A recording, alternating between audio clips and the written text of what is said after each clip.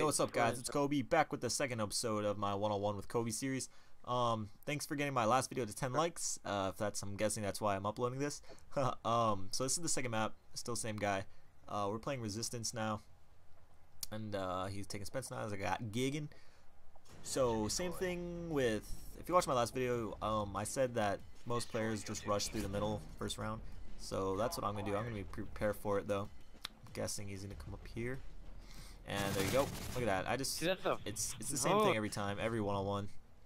This guy's talking crap, so I'm gonna do a little dance on him. He's still talking crap. It's the same thing with every one-on-one that you play. They're basically gonna rush down because they rush down the middle just so they can get a feel if you're like a rushy player or a campy player on the certain map.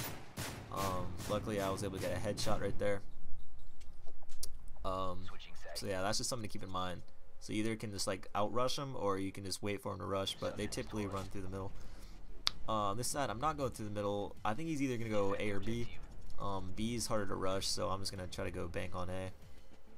And hopefully he comes down the stairs. But there's... Whoa. And there you go, outgunned. Luckily I'll outgun him again. Let me see if he's talking crap. Oh my god, get ready for the next round. You're gonna have to tank it. He's still... I don't know if you can hear that, but he's still talking crap. I think he's talking crap to me. Sounds like it. So yeah, I was able to get the lucky jump shot again. I'm not saying it's lucky. I was lucky that I'm that good to get the jump shot. This next round, I think I'm gonna go to A side. Yeah, let's go to A side. Let me just check if he rushes. I'm gonna play a little slower this round. It's because my let's see, he's rushing. Oh, wait a second.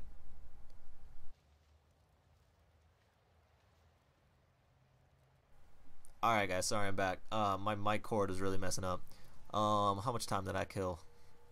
I was like 30 seconds, so that wasn't that long.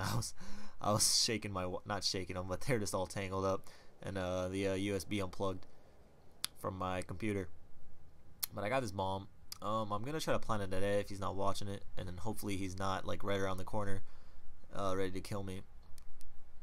So I'm just gonna stalk it out a little bit, hoping, because a lot of times they'll go for the plant and then they'll just like decide to come and check bomb, just pure unluckiness. But after I plant this, I'm gonna check B side, because I don't know, it's a high probability that he's just on B side. So let me check here. Check this B side, and damn it. So he did exactly what I thought I was due, pop out right after I plant it, but he oh, that's mature. He came right after I was checking it. So that was unlucky. That happens though. It's just you'll win if you can take advantage of situations like that. So you gotta get those round wins. When you get lucky like that, you just gotta take advantage of it. It's all good. It's still up 2-1. Going into defense now. I think I'm gonna camp back a little more. Actually, here I'll do this. Another good thing to remember: if you can watch both bombs, no matter how far apart they are, if you can watch both bombs in a 1v1, that's pretty much all you really have to do. Just wait for them to plant. So as you can see here, I'm looking all the way down the street. I don't know if you can see it in the small little viewer, but I'm looking all the way down the street to see if he crosses to A, you know, through that little opening right there. So if he goes to A, then I can, you know, rotate, and if he planted at B, I'm right here. So, you know, the people may see this as campy, but this is just smart playing. I'm pretty sure I can see across to A, actually. Let me stand up. There you go, planted at B, and there you go. So, you know, that's always a good thing to, on every map you can basically, there's like a spot to do that. Some may be better than others, but you know, that's just something to keep in mind. Just some tips. Alright, we're up by 3-1. Going to this next round. Offense.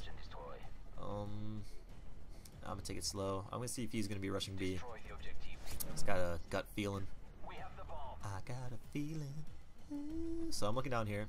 See if I'll see him if he runs through that little crack down there. Don't see him though. Hopefully B is clear. But again, there's always just a chance that he's running around, so nothing is really ever clear. So let me check down B alley. Check middle too. Don't see him rushing our spawn. You know what I'm gonna do? I'm gonna throw a stun at A. To I don't know, maybe he'll think that it's at. Oh my god! Hit it off that branch. Let me try this one. All right. Hopefully he doesn't know that I'm at B now after that failed stun. Let me check if he's in the listening. Right there, they can always listen for it.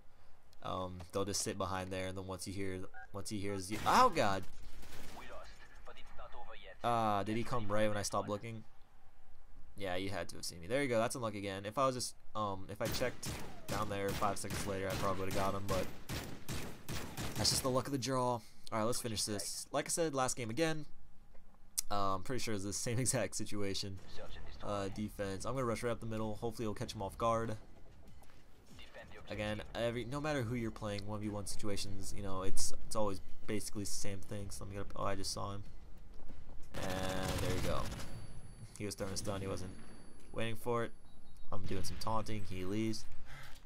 That's game. I hope you guys learned a little something. Hope you guys enjoyed it. If you did, please give a like down below. I should have a helpful hints video out tomorrow. I wanted to get it out today, but it should be out tomorrow. And maybe also just a normal commentary out the next day. But until next time, peace.